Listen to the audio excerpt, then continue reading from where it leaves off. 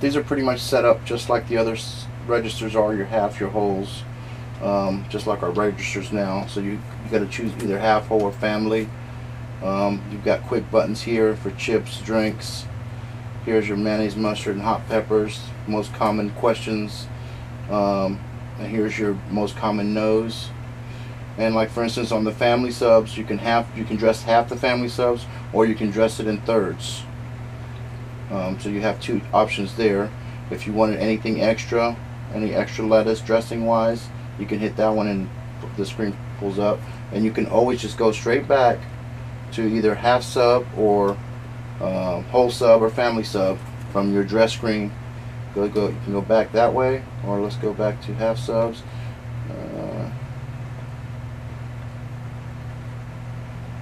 I'm just going to add some meat. Add pressed ham. You can go back to half, or you can go back to dress. And most likely, because he added ham to that, so he's going to dress it now.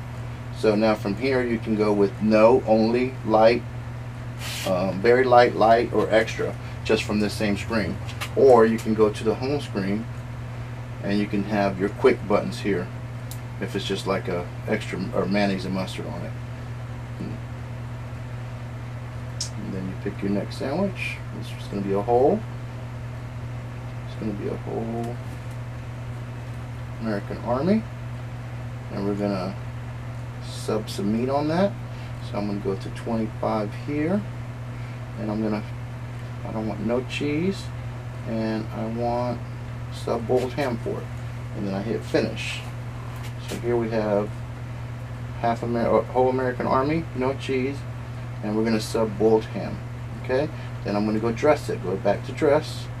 Okay, then I'm going to dress it with lettuce, tomatoes, and mayonnaise only. Okay, then I'm going to go back home, and I'm going to cash it out, and it's going to be to go. And there's your ticket. Right, so here is our production line ticket, and then back here we're going to cash and say the person wants to just cash it out. That person gives you $30, so you have preset amount here. You could choose to type $30 like so and possibly make a mistake, or you can choose to just pick 35 right here.